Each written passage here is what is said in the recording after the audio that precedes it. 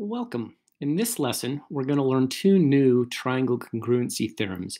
In the last lesson, we learned side, side, side, where if we had two triangles where we had all three corresponding sides being equal in length, then the two triangles were congruent.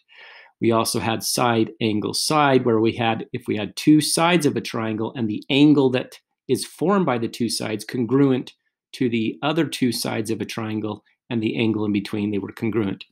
In this one, we're going to do angle, side, angle, and angle, angle, side.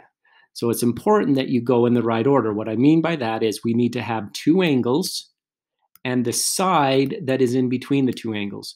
So I have this angle here, I have this angle here, and I have a side that goes in between the two angles.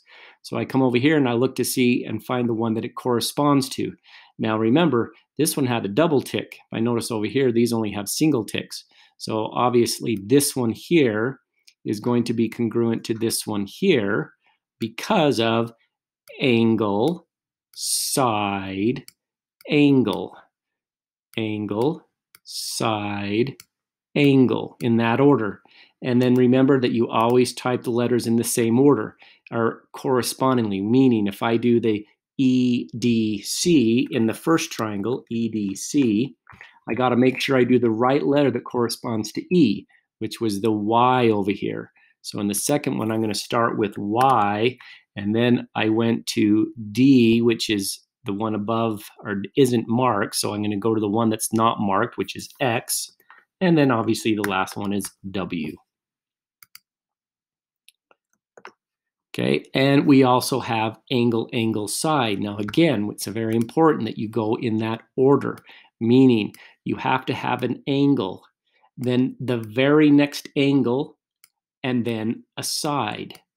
Now we got to find one that corresponds to that. I need a double angle,